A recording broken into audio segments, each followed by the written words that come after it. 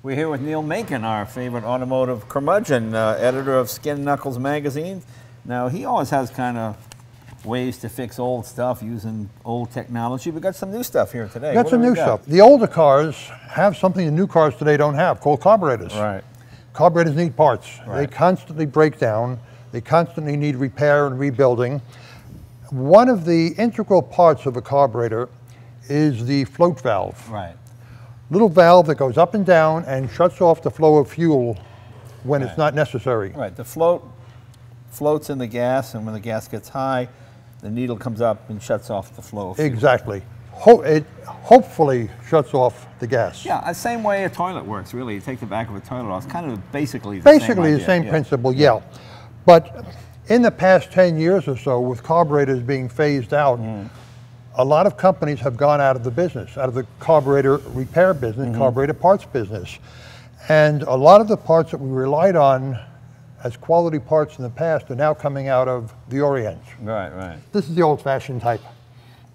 The tapered needle and the seat. And it fits in there, and it goes up and down and shuts off the valve. Now, the problem with that is a little bit of dirt or grime or any kind of grease or anything could jam the seat either open or closed. Absolutely. That's why on old British carburetors on motorcycles, sometimes you tap on the float bowl, to loosen the... It frees it up. Frees it up. The needle you have in your hand is made out of steel. And as the fuel flows, that little needle rotates. And as it rotates, it develops a magnetism. Right. Any metal particles that might be in the gasoline are attracted by the metal, and that too is going to prevent it from sealing. But with as many, well, virtually all of the needle valves being made in the Orient as are, there are three major problems that are occurring. Number one, the little rubber tip is not always properly centered in line with the needle. Right. And if it's offset, it will never seat properly. That's one problem. Right. The second problem is that the rubber tip, be it Viton or a fluorocarbon or whatever, they used to be made by a medical supply company here in the States, very precision. Now the quality control has dropped a little bit, and they're not a perfect pyramid. They're often asymmetrical, and again, they will not seal. Right, right. The third problem, making a seat is a very, very delicate process. It's a precision process. And since you've got cutaways, there are sharp edges. There's a process known as staking, which actually burnishes that sharp edge. Sort of like lapping it in? Yes, it puts a radius on the sharp edges.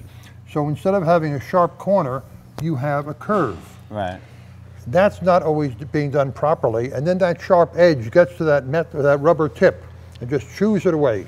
Okay, so what we're saying is most of this farm-made stuff is crap.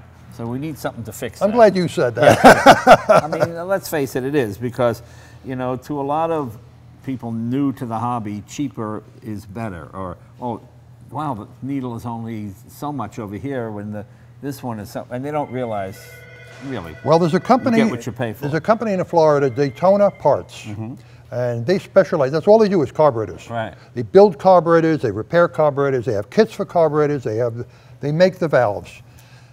Right now, just a little better than half of their carburetors come with a new valve. Yeah, and this is the new valve here. That's a new valve. Rather than the tapered seat, it's an aluminum plunger, which is what you have in your left hand, non-magnetic, and that little rubber tip on there actually floats. It's free.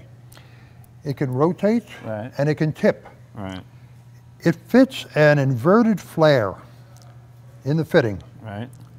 So that no matter how it goes up, it will seat, and it will seat positively in any position. Now, any carburetor you have, I've got a Holly or a Cart or whatever, I can call Daytona, and they will send me the replacement. Well, you can generally, if you have to open up the carburetor, you're going to need a rebuilding kit. Right, right. Just changing the needle valve really isn't enough. Well, I mean, I guess they make a whole, They make the entire kit. They have all of the little bits and pieces and O-rings and gaskets and needles and springs, all of the gaskets. These are made to fit a variety of different carburetors. Here, this one actually comes with 2 different needles and seats. Oh, cool. 2 different lengths, accelerator pump, but all of the kits are made specifically for a type of carburetor. Right, okay, so yeah, all the major ones. And it says, there you go, ethanol resistant. It's all fluorocarbon. That's what you want to look for. Right. That's what kills Absolutely. you. It's not going to rot. Yeah. Now, there's another advantage to this valve. Yeah. The old tapered valve had to have a long drop to clear the hole completely to get full fuel flow.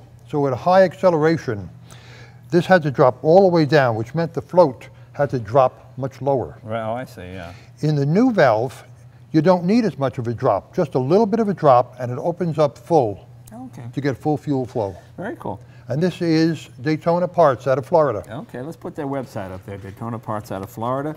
If you need a carburetor rebuild kit, and let's face it, you're not really going to, you might as well go modern and update your carburetor. Absolutely. Yeah, I mean, if these gaskets are all ethanol resistant, boy, that's a lifesaver. It sure is. Well, we will check them out. Thank you, Daytona Parts. Thank you, Neil. Thank you, Jake.